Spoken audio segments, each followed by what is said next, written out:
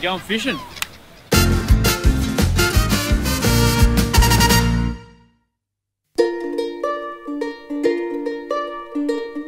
Found the locals willing to take us out.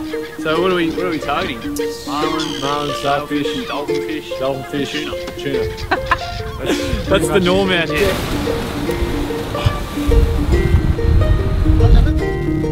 We are on a boat. And not just any boat, a fishing boat, and not just any fishing boat. If you looked at our gear, we're doing some serious fishing. We're about 8 to 10k out, which is fairly far.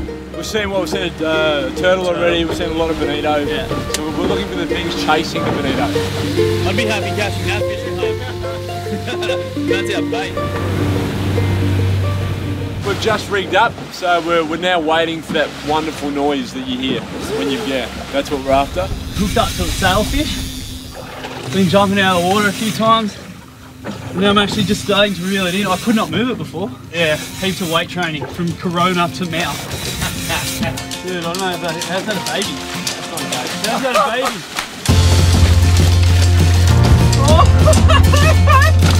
Oh, how's that a baby?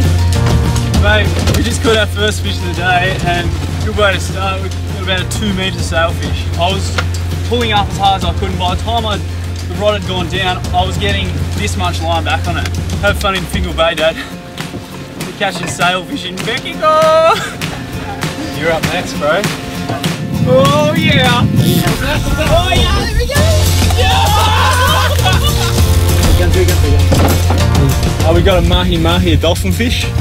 Probably half the size of Andy's. But still, that's the biggest fish I've caught in a reel. Hold him up, boy.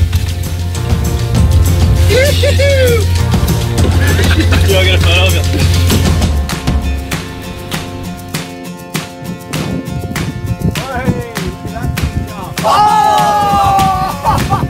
We've both hooked up, we've both got some Mahi Mahi on.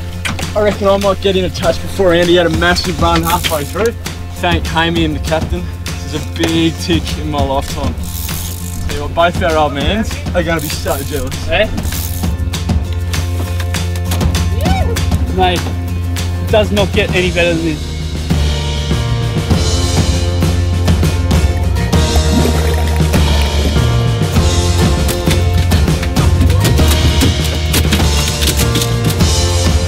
It's the biggest adrenaline rush. I've actually got the shakes. You got that much adrenaline pumping through your body.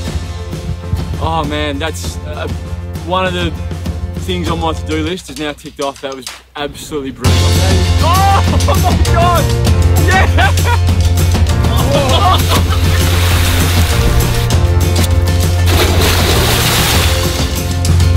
What a day.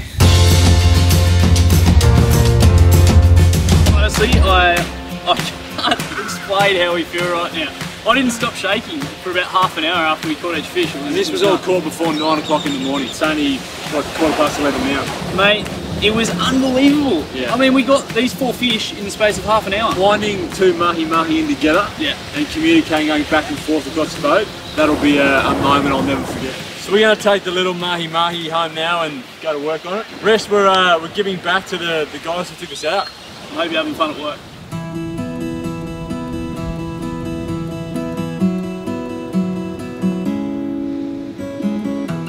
So we've sent Benny off to the shops to get some lime and some salt, because basically we've taken the smallest fish from the guys, and we've asked the guys what they would do with this, and they said sashimi, so that's what we're doing.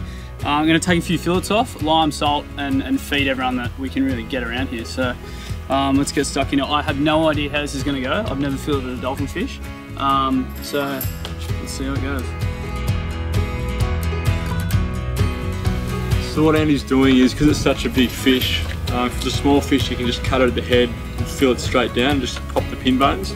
Because it's so big, he's got to fill it from the back end, so he's run a guideline down the backbone of the fish, and now he's just prizing it away from the bones. Once he gets there, he'll be able to run his knife down the pin bones and take the fillet away.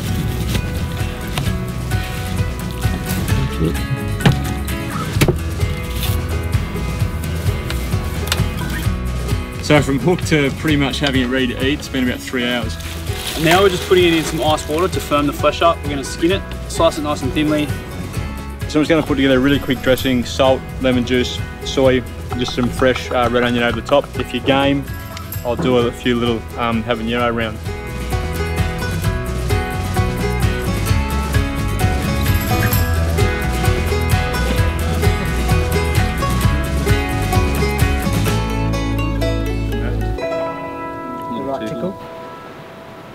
Because we've been so far out, we haven't really had a chance to just go and enjoy a stroll.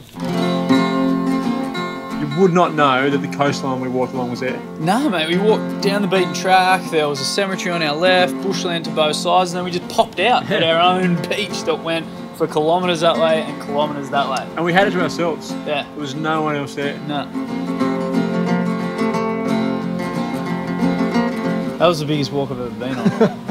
And at times, the scariest walk I've ever been on. Yeah. We're climbing up a cliff. Yeah. And Hammy just kept going. But that's the thing. I was thinking, if Hammy can do it, then we can do it. Yeah. Once we got to that top of that peak, we were looking around and the view was just 360 degrees around us. Well, that was a bit more intense than your Sunday stroll, but I'd do that 20 times over. Yeah. That's then you say this is southernmost point? Yeah, of the whole country. Never seen anything like it. That's as close as we're going to get to the equator. To your house. Yeah, to home. Let's just go to home for a little while. I need a drink. Let's get to the pool. Yeah. I think that point had been building up for a while because we were going flat out. The Intrepid tour was intense. They tried to get you into as many food little hubs as possible and to try as many things as possible. And now we got to the coast and it was like, I'm finally here. I remember arriving there and sort of saying to Hammy, you couldn't have picked a better spot for this point of the trip. The contrast between what we'd been through in the hustle and bustle of markets and big city to this sort of slow pace, relaxed, have a beer on the sand was brilliant for that time. It's exactly what we needed. Yeah.